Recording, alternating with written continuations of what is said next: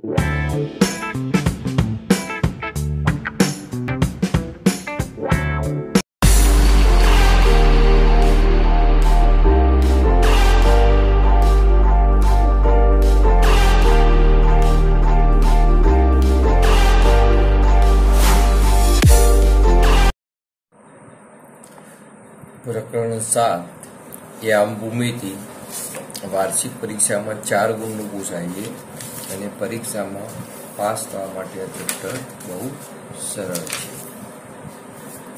તો આમ ભૂમિતિ ઉપરથી ઉપયોગ કરીને આપણે અંતર શોધવાનું છે.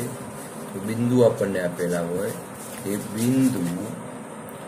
એ બિંદુના જે એમ છે x1 y1 તરીકે આપેલા હોય અને બિંદુ બી છે એના એમ x2 y2 તરીકે આપેલા હોય તો બે બિંદુ વચ્ચેનું આપણે અંતર શોધવાનું છે.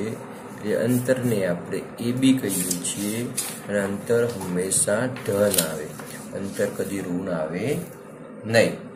તો કઈ રીતે શોધવાનું? તો આના xm માંથી આનો xm બાદ કરવાનો. x1 માઇનસ x2 નો વર્ગ કરવાનો એટલે કે ધન કરવા માટે વત્તા y1 માઇનસ y2 નો વર્ગ. આના xm માંથી આનો xm બાદ કરવાનો, આના ym માંથી આનો ym બાદ કરવાનો, એનો વર્ગ કરવાનો અને વચ્ચે વત્તાનું ચિહ્ન રાખવાનું, જેને આપણે અંતર સૂત્ર કહીએ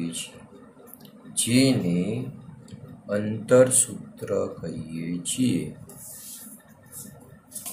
કહેવામાં આવે છે અથવા તો કહેવાય છે. બીજું 9મા ધોરણમાં આપણે ભણીને આવ્યા છીએ કે xm ને કદાચ પૂછાય 9માનું તો xm ને આપણે શું કહેતા હતા? કોટી. અને ym ને ભુજ કહે છે. xm હોય એને કોટી અને ym ને આપણે ભુજ કહીએ છીએ. બીજું ઘણી વખત તમને પૂછે કે કોઈ પણ બિંદુ x અક્ષ ઉપર હોય, કોઈ પણ બિંદુ x અક્ષ પર હોય, આપણે આલેખ 9માં દોર્યા તો x અક્ષ ઉપર હોય તો ત્યારે ત્યાં તેનો ym 0 હોય. ધ્યાન આપવાનું. આખી રકમ ના લખ્યો પણ બિંદુ x અક્ષ ઉપર છે તો એના એમ તમને ખબર પડી જાય. અહીંયા એમ જ લખીએ. x એમ કોઈ પણ હોઈ શકે પણ y એમ શું હોય? 0 જ હોય. કોઈ પણ x અક્ષ પર કોઈ પણ બિંદુ x અક્ષ પર હોય તો તેનો ym 0 થાય. અહીંયા એનો x આમ ગમે તે હોય પણ ym હંમેશા 0 થાય. એ જ રીતે કોઈ પણ બિંદુ y અક્ષ પર હોય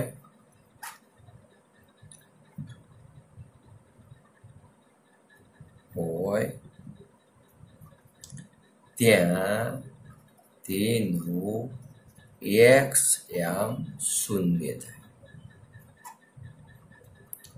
એટલે કે xm 0 લખવાનું, ym કોઈ પણ હોઈ શકે.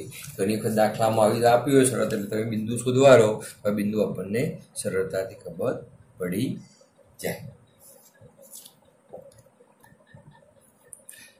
સ્વાધ્યાય 7.1 દાખલો 1 નીચે આપેલા બિંદુઓની જોડ વચ્ચેનું અંતર શોધો. એમાં આપણને દાખલા 1માં આ બિંદુઓની જોડ આપણને આપી છે અને બંને વચ્ચેનું આપણે ઉપર જોયું એ અંતર સૂત્રનો ઉપયોગ કરી અને આપણે દાખલા ગણવાના છે. તો ધારો કે આપણે બિંદુનું નામ આપી દઈએ કે ધારો કે પ્રથમ બિંદુ છે એને એ નામ આપીએ. બરાબર? એના એમ આપણે એમ કહીએ કે x1 y1 છે. પણ અહીંયા આપણને આપ્યા છે તો x1 એટલે કેટલા આપ્યા છે? 2 અને y1 એટલે કેટલા આપેલા છે? 3. તો આપણે આ બિંદુનું નામ નથી આપ્યું તો આપણે એ નામ આપ્યું અને એના એમ લખી દીધા છે. એ જ રીતે બીજું બિંદુ છે એને બી કહીએ, બરાબર, એને x2 y2 તમે કોઈ પણ નામ આપી શકો છો, બી, બરાબર, x2 એટલે અહીંયા 4 છે અને y2 એટલે કે 1 છે, બરાબર. હવે આપણે અંતરસૂત્રનો ઉપયોગ કરવાનો છે. તો ઉપર આપણે જોઈ ગયા કે અંતરસૂત્ર એ બી, અંતરસૂત્ર એ બી અહીંયા વર્ગમૂળમાં લખવાનું છે. તો વારંવાર અંતરસૂત્ર આખું લખવાનું, x1 માઇનસ x2 નો વર્ગ વત્તા y1 માઇનસ y2 નો વર્ગ. હવે આપણે ઉપરનામાંથી એની કિંમતો મૂકવાની છે, પણ કિંમતો મૂકતા ધ્યાન આપવાનું, અહીંયા તો આપણે બધી પ્લસ છે એટલે ખાસ તકલીફ નહીં પડે, પણ ઘણી વખત માઇનસ હોય તો બે માઇનસ ભેગા થાય એટલે હંમેશા જ્યારે આપણે કિંમતો લખીએ ત્યારે એની કિંમતો કૌંસમાં લખીશું. હા, તમને ફાવી જાય ને કૌંસ ન લખવું હોતો નહીં તો આપણે કૌંસમાં કિંમત લખીએ. x1 તો કેટલા છે આપણે અહીંયા 2, તો 2 ને હું કૌંસમાં લખું એટલે 2 કૌંસ થશે. આ x1 નો કૌંસ શું છે? 2 નો 2, બરાબર. x1 માઇનસ x2 એટલે 4, હવે એના આખાનો પણ વર્ગ, આખાનો પણ વર્ગ વત્તા y1, તો y1 ની કિંમત કેટલી છે? 3, એને કૌંસમાં લખવાની. અત્યારે માઇનસ નથી, પણ જ્યારે માઇનસ હોય ત્યારે બહુ તકલીફ પડે છે. માઇનસ y2 એટલે કે 1 ને આખા કૌંસનો વર્ગ, હંમેશા આ રીતે કૌંસમાં લખવાની છે. હવે ધ્યાન આપો,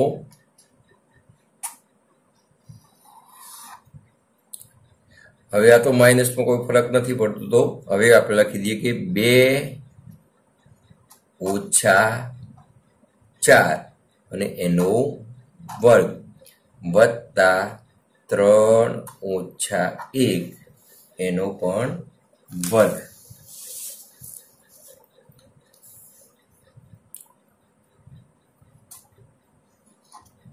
હવે તમારે 2 ઓછા 4 બાદ બાકી કરી, સાદી બાદ બાકી કરી દેવાની. ચિહ્ન મોટી સંખ્યાનું, તો 4 માંથી 2 જાય તો 2, પણ 4 મોટા છે એની આગળ ચિહ્ન માઇનસ છે એટલે શું આવશે? આપણે -2 નો વર્ગ, -2 નો વર્ગ. જો માઇનસ આવેલો કૌંસ કરવું જ પડશે, વત્તા 3 ઓછા 1, આ પણ બાદ બાકી છે, ચિહ્ન મોટી સંખ્યાનું, 3 મોટા છે એટલે ચિહ્ન ધન જ આવશે, બરાબર, 2 નો વર્ગ. હવે તમે ધ્યાન આપજો, કોઈ પણ સંખ્યા હોય, માઇનસ હોય તો પણ એનો વર્ગ ધન થાય અને પ્લસ હોય તો પણ એનો વર્ગ ધન થાય. આપણા વર્ગમૂળ એના માટે લીધું છે કે વર્ગ કરવા માટે, એટલે કે સંખ્યા આપણો અંતર હંમેશા ધન આવે. એટલે -2 નો વર્ગ પણ +4 થાય અને +2 નો વર્ગ પણ +4 થાય છે. એ પરીક્ષામાં ભૂલ થઈને વર્ગ માઇનસ ન લખતા, બરાબર. માઇનસ માઇનસ 2 ગુણાકાર ભેગા થાય એટલે શું થઈ જાય છે? પ્લસ. તો -2 નો વર્ગ પણ 4 અને પાછળ રહ્યા તે 2 નો વર્ગ પણ 4. હવે 4 વત્તા 4 તો કેટલા થાય? 8, બરાબર. આટલા સુધી તમારો દાખલો સાચો છે. હવે જો 8 નું વર્ગમૂળ આપણને આવડતું નથી, અગાઉ જોઈએ 8 એ અસમય સંખ્યા છે, પણ 8 ની અંદર 4 સમાયેલા છે. 8 ની અંદર શું છે? 4 સમાયેલા. પરીક્ષામાં આટલો દાખલો ગણશો તો પણ પૂરા ગુણ મળશે, પણ ઘણી વખત અબકડ હોય અને એની અંદર વર્ગમૂળમાં 8 ના આપ્યો અને બીજો જવાબ આપ્યો હોય ત્યારે તમારે તકલીફ પડે છે. તો આ તમારે 8 એટલે કે 4 ગુણ્યા 2. 8 એટલે શું થાય? 4 ગુણ્યા 2. હવે ધ્યાન આપો કે આપણને 4 નું વર્ગમૂળ આવડે, એટલે કે આને 2 અલગ લખીએ તો વર્ગમૂળમાં 4 અને વર્ગમૂળમાં 2. હવે વર્ગમૂળમાં 4 છે તો એનો વર્ગમૂળ આપણને આવડે છે 2 વર્ગમૂળમાં 2. 2 વર્ગમૂળમાં 2. આ સાચું જ છે આપણું, પણ પરીક્ષામાં બગડવાનો આ જવાબ ન હોય ને તમે ખોટો લખી ના હો તો 2 વર્ગમૂળમાં 2. છેલ્લે આપણે વાક્ય લખી દેવાનું. આમ આપેલ બિંદુઓ વચ્ચેનું અંતર આ લખાય તો પણ સાચું છે, આ પણ સાચું છે, 2 વર્ગમૂળમાં 2 છે. આ જ રીતે આના બાકીના દાખલા છે આપણે એક જ ગણાવ્યો છે, બાકીના દાખલા તમારે જાતે પ્રયત્ન કરવાનો છે અને તેમ છતાં ન આવડે તો કોમેન્ટ બોક્સમાં લખજો.